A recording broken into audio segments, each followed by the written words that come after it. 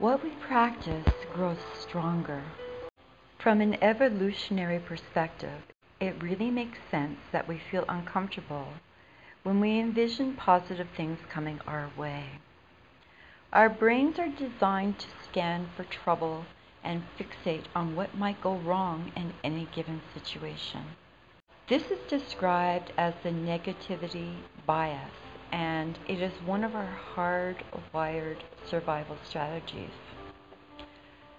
Of course, it is a very good strategy for avoiding real danger.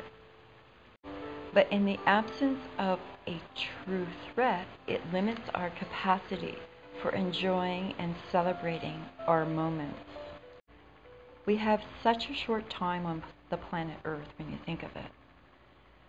When the negativity bias rules, we get very loyal to our anxiety and mistrust and vigilance. We cannot inhabit the fullness of our lives. In happiness research, a common denominator among those who are deemed happy is the sense that they are actually choosing to be happy. They believe that happiness is possible and that there is a willingness to turn toward it. Joy does not simply happen to us. We have to choose joy and then keep choosing it every day. The more and more to become familiar with that principle, we know, and how we pay attention to it can actually rewire the structure and the function of our brain. It is said that where attention goes, energy flows.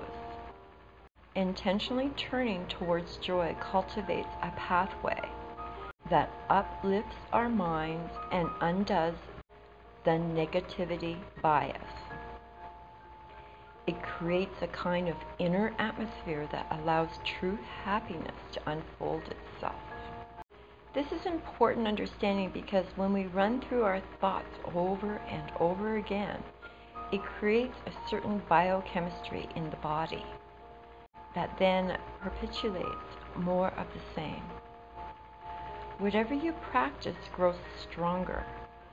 If we practice judgment and anxious worrying, those will grow stronger. Likewise, when we practice gratitude of sending well wishes to others, and those are the pathways that deepen and flourish. One way that we can begin to entertain our minds to gladness is by really noticing and savoring our moments of joy, even if it's only 20 to 30 seconds, of immersing ourselves in the feelings evoked by a hug of a dear friend or the laughter. It can strengthen the neutral pathways in our brain. It is radical and transformative to pause and sense the goodness that is right here in this moment.